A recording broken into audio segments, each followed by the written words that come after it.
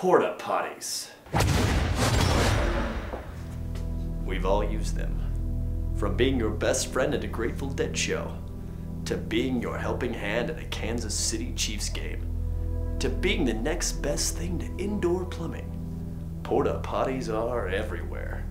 You've seen them on construction sites, movie sets, and my backyard. But how do they get there? And more importantly, who takes care of them? I'm Rock Phillips, and on tonight's 60/40, I take you into the heart and soul of a porta potty extraordinaire, or what we thought was the worst job of 2006. Or was it?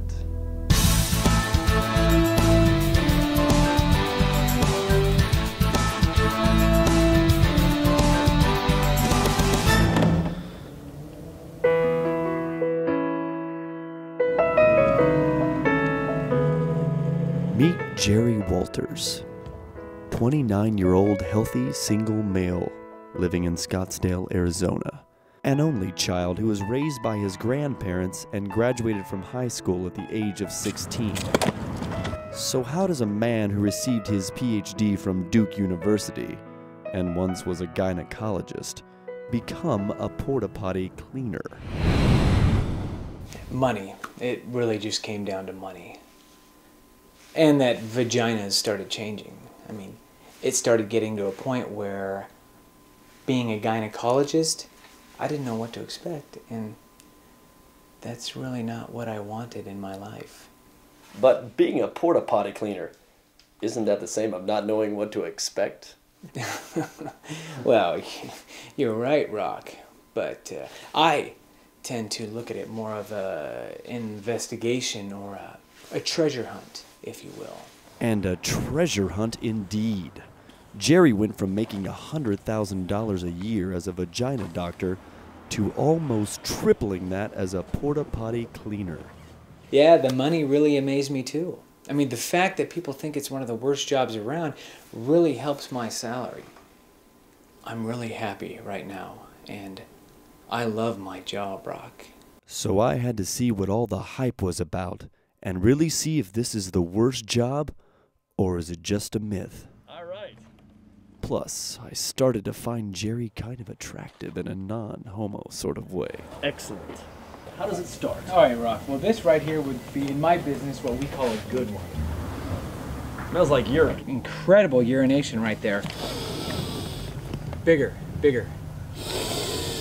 Yeah, that's clean. That's urine right there. Rock, I want you to smell right here, and I want you to take it slow and hard, okay? Okay.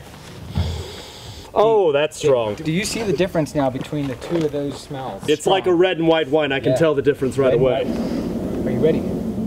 I'm ready. Rock. That's disgusting. Ooh, winner chicken dinner. You see how it's runny there, don't you? That looks like diarrhea. Whoa, look at this. Oh my God. Oh, Rock, you got to get a smell of this. Go. Ooh. Hey, come on, Rock. This is double cheeseburger with some bacon. Wow. Do you see the particles? Women usually it's a softer smear. Let me take a little smell. That tastes pretty good. It's really just a matter of how far you put your hand in. Can I stick my hand in there? You sure can. I just really want to do it. Yes. I'm gonna go after some things. It's a Pepsi can. Wait. Oh my God. We got a tennis ball. You know, this is what just ticks me off. Unopened Snickers bar. Nice. Wow. Oh. This is You've got a diamond in the rough. That is a giant, massive turd. Record turd. Can you please take this off, please? Yes. This is a code 3. Wow. We call this a code 3. I've got water in my gloves, but it doesn't make me feel weary. Well, Rock, I think that you went and got all the good stuff. This is the easy part of the job, but not so fun part of the job because it's, you know, you don't find anything neat no more. That's it? That's it. Let's do it, Jerry. Let's do it, Rock. Well, good. You gotta save a little bit for the martinis. This stuff is edible? Absolutely. My hat goes off to you, Rock. You did a great job. Thanks, Jerry. He was right, though. It was like a treasure hunt, and I couldn't have had a better time. No, seriously, your job pays more than mine. Well, you can't have it, Rock. Not at least until I retire.